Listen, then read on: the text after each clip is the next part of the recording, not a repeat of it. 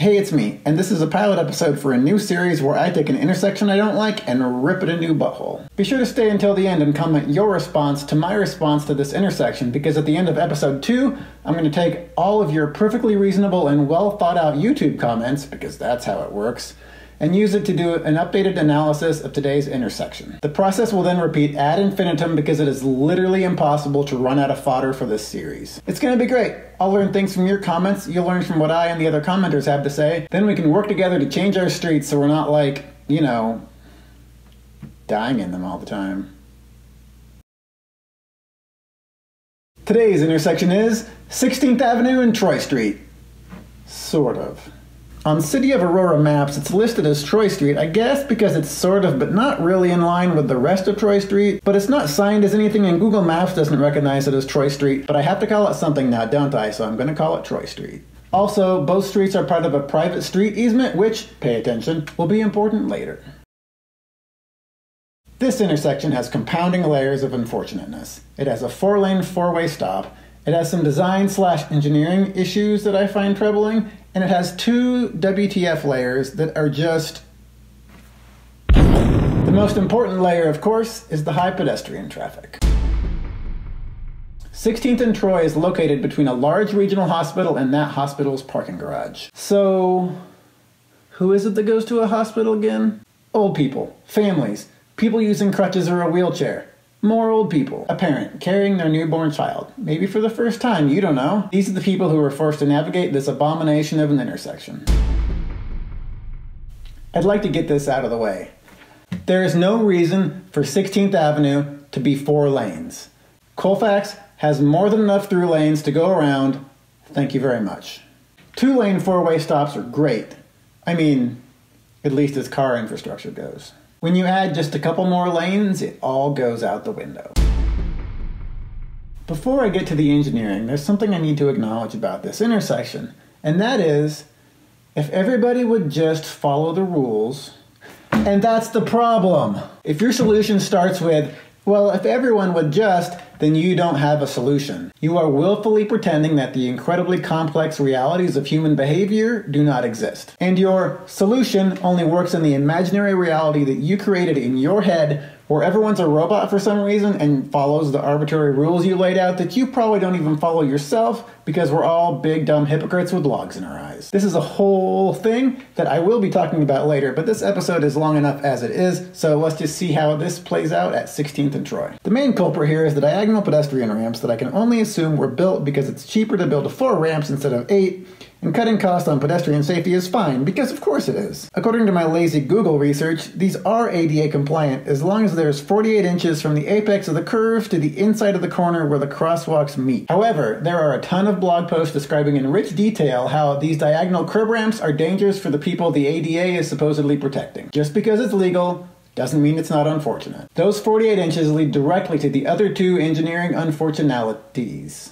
The crosswalks pushed up against traffic, and the gigantic curb radii. The corner radii are humongous and start even before the stop sign, which is dumb, so to people driving it feels like a free right. It's not though, so what happens is drivers go to blow through like it's a free right, and then, oh shit, a pedestrian in the right of way at a stop sign. There's literally no way I could have foreseen this. I'll stop and wave them through though with a smug look on my face, like I'm being super generous even though they have the right of way in the first place and I'm blocking the very same crosswalk that I'm waving them into, so now they have to walk into oncoming traffic and go around me.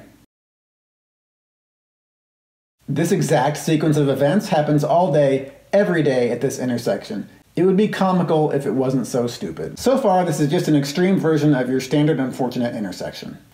It's time to get weird.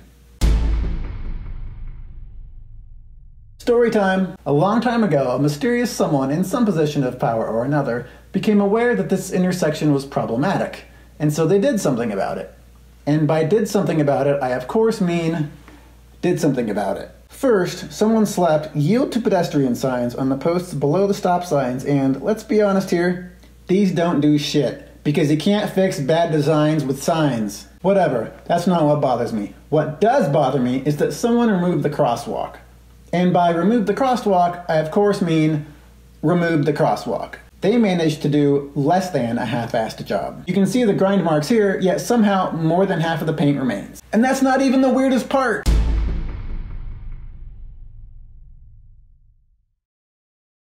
So because the crosswalk removal didn't actually stop people from crossing the street at the crosswalk, this mystery person decided that the solution to their half-assed fix was another half-assed fix.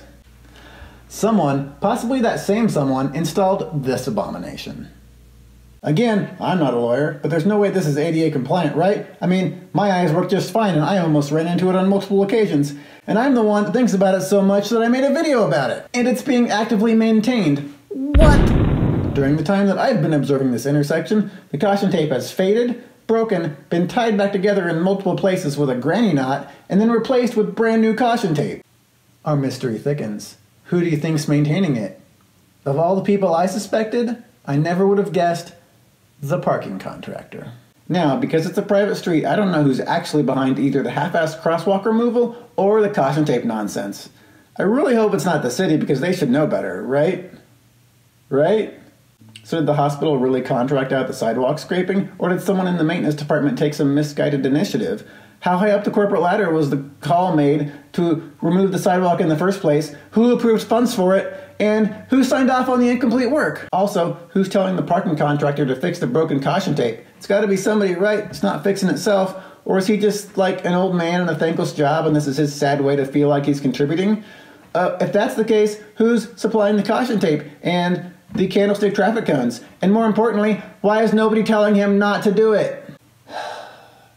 The ultimate absurdity here, of course, is that a lot of the people driving through this intersection like a-holes are they themselves, in less than 2 minutes' time, going to be the pedestrians walking through this intersection. And then, after they come out of the hospital, they're going to be walking back through the intersection, dodging cars and trying not to get run over, and then 2 minutes later, they're going to be driving back through the intersection like a-holes. This is just one of the ways that humans are stupid.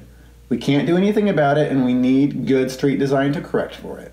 I mean, you're not stupid, certainly. I'm not stupid. It's, the other humans who are the ones that make these mistakes, not us. The caution tape needs to be taken down and the crosswalk needs to be repainted. Obviously, moving on. The first thing would be to remove a lane on 16th and stop pretending it's anything except for a glorified parking lot aisle. This could be done with paint and might actually make it easier for drivers by eliminating the aforementioned chaos of a 4-lane, 4-way stop. The crosswalks should be painted all the way back to where they meet the curb, and the stop signs and stop bars moved back accordingly.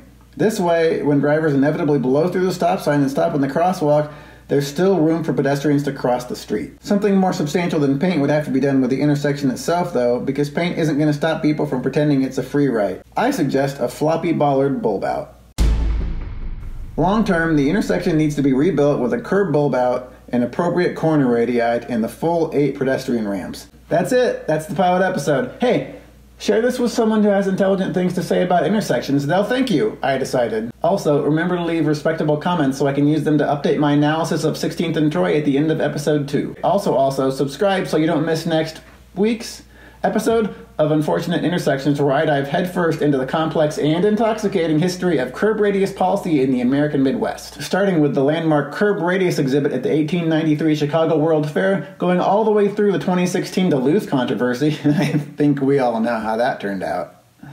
I managed to cut that script down to less than 45 minutes, so strap in. It is going to be a roller coaster thrill ride of policy and public meetings and sex and murder. Why not? Yeah, I'm still here. If you're watching this after episode 2 came out, you can click somewhere to watch that. If not, you can just wait like everybody else.